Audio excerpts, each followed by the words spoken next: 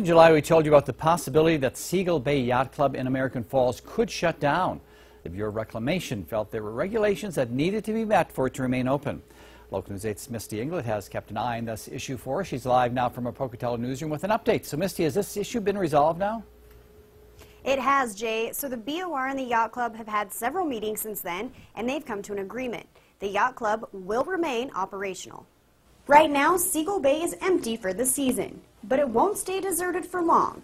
The Seagull Bay Yacht Club put together an operating plan, which the Bureau of Reclamation accepted.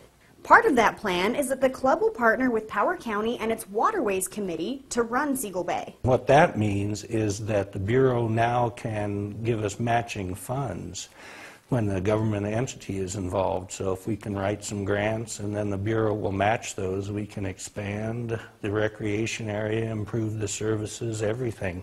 One of the issues has been public versus private use. The BOR felt there were not enough public RV camping spots. By partnering with the county for available funding, it can expand Seagull Bay. It has a long-term plan to have 60 RV camping spots. Doug Balfour says both Power and Bingham counties have been very supportive in keeping it open. This is mainly because the bay serves as a quicker launching pad for search and rescue teams. The club says it's glad an agreement could be reached.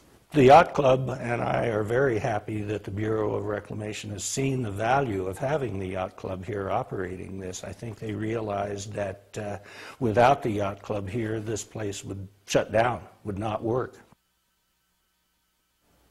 Now, right now, the club is waiting on a memorandum from the BOR on its partnership with Power County, but the club says other than dotting the I's and crossing the T's to finalize everything, this issue has been resolved, and the club says it looks forward to opening again next season.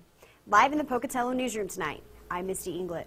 All right, thank you, Misty. Sounds like a win-win situation there, and the Commodore of the Yacht Club wrote a thank you letter to the community about this.